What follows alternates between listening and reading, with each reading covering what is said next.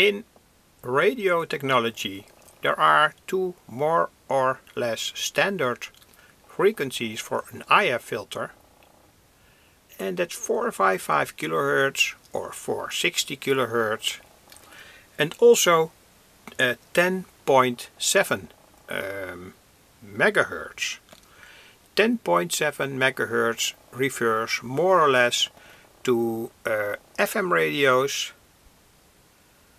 and in this video I want to pay some attention to the easiest way to test a 455 kHz IF filter. Here you see how to do that. There is a generator that generates frequencies between 450 and 460 kHz. That's here. Homebrew. Doesn't look very nice, but works very properly. When the green LED is on, there is oscillation.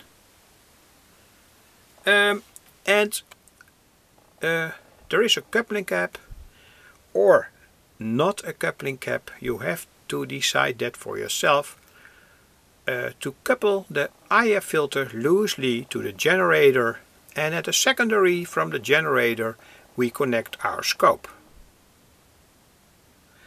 Here is the filter under test. This is an IF filter for 455 kHz. There are much more filters to show. Here you see a Philips filter, high quality Philips IF filter for 460 kHz, and here a high quality filter for 10.7 megahertz. The standard frequencies, and here a whole bunch of IF cans, IF filters that I've bought in the past. Approximately €1, $1 for all these filters. Approximately 30 or so, 40. Interesting, and of course I can use them and test them. Here another filter for 10.7 megacycles. You can see there is a color code. This is white. White means in general 455 kHz, and yellow means in general a higher frequency or another frequency. I can't be very sure about these color codes, so you have to test them all individually, and that's what I'm doing now. Here is the oscillator, the frequency counter. You can see that I'm sending now into the IF coil a frequency from 477 kHz. And when I change here the knob,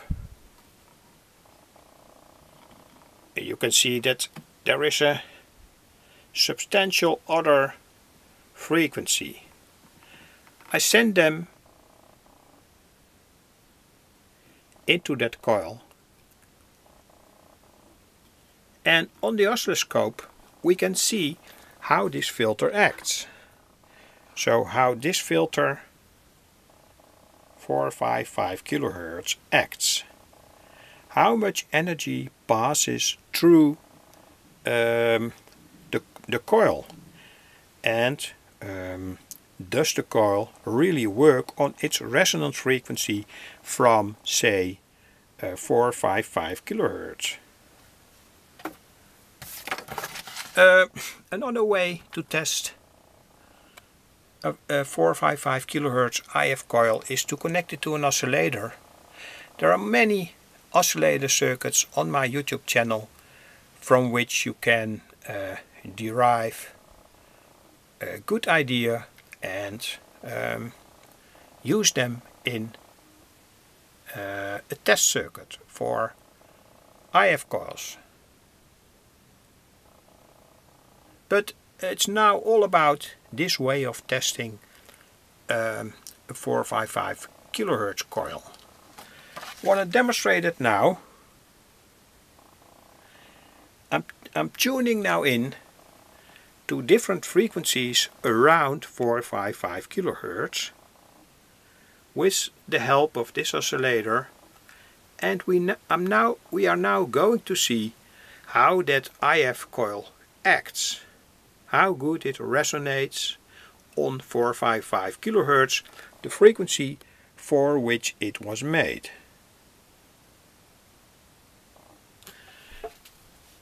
I'm tuning now the test oscillator. And you can see that when I deviate from the original frequency from the IF coil, the coil damps the frequency, and here on this frequency we have the peak resonance from this IF coil. Of course, when I tune in now on the IF coil the ferrite core, it will differ, of course, because then the frequency changes somewhat, the resonance frequency changes somewhat. But it's clear to see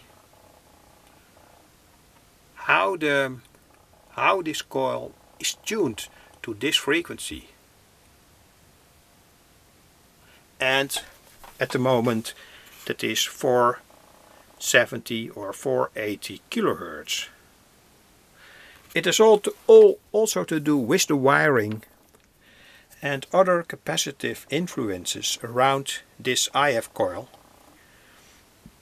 Because, for instance, the wiring here, the cables, also act as a capacitance that load the primary of the IF coil. But in real, when you mount such a coil in an electronic circuit, the wires are short, etc., etc., and it will really only resonate on the frequency band where it was made for. So 455 kHz with a bandwidth from approximately 7 kHz. That's a normal bandwidth from an IF coil.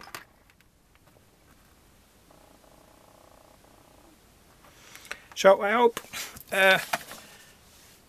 this is a good way to test an IF coil.